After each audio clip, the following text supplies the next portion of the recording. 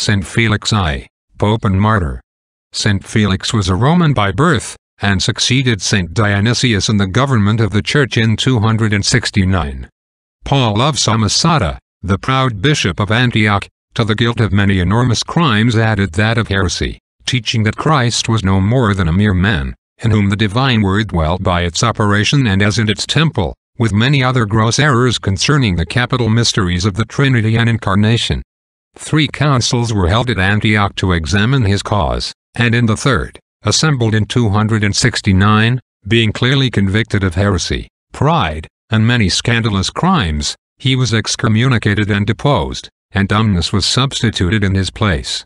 As Paul still kept possession of the episcopal house, our saint had recourse to the Emperor Aurelian, who, though a pagan, gave an order that the house should belong to him, to whom the bishops of Rome and Italy adjudged it.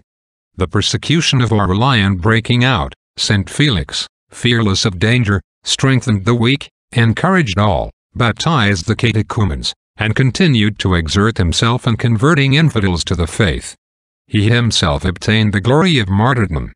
He governed the Church 5 years, and passed to a glorious eternity in 274. Reflection. The example of our Savior and of all his saints ought to encourage us under all trials to suffer with patience and even with joy.